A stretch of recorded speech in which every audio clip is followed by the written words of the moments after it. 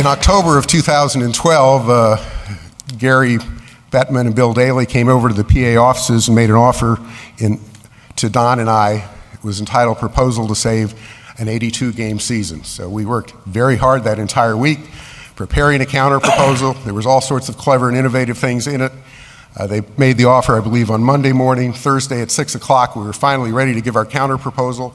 And you know what? It was not very well thought through. It was a good proposal, but there were a couple of things in it that were inaccurate. Worse, Don made the comment, you know, we haven't run the numbers on this. We're not sure exactly how something will play out.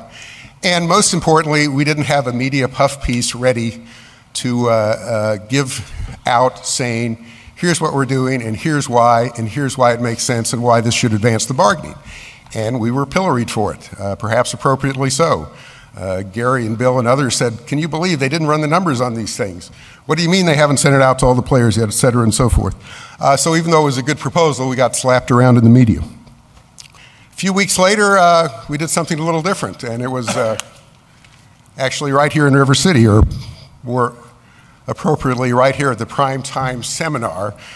The negotiations at that point had fallen apart. There were 3 or 4 times during the lockout when it seemed like things had gone down in flames and we were nowhere. But instead, at this seminar, and Brian was on the panel, I gave a little speech and I said, you know, I don't think we're that far apart. Players are here, owners are there. If they go here and we go there could be a deal before too long, and things are not nearly as bleak as they seem.